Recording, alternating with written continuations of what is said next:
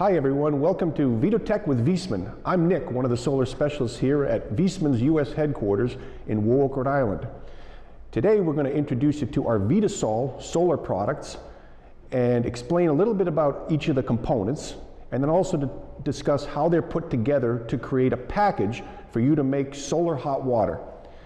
What I'm standing next to today is one of our vacuum tube collector models. This is the 200T SP2A, and this is a somewhat unique collector in that there are individual glass tubes in it that generate energy to be stored as hot water.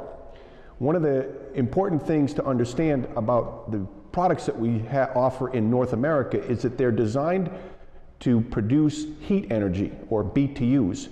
Our solar collectors do not produce electric energy. They're not photovoltaics. So this particular unit here, many people ask me, well, how does this actually work? And we have individual glass tubes, each of which has an absorber inside of it, and also has a heat pipe. And what happens technically in this situation is that the small amount of liquid that's inside the heat pipe vaporizes when the absorber plate inside the glass is exposed to the sun.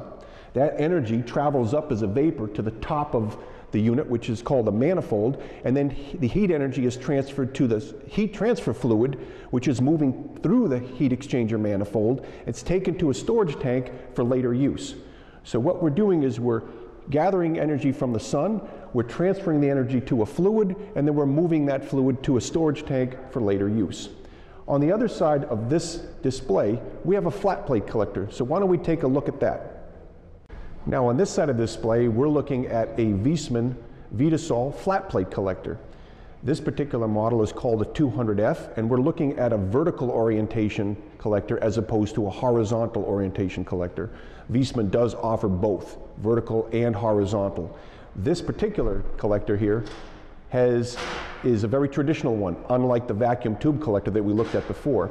These collectors have been around for over 100 years, and their design has essentially not changed very much.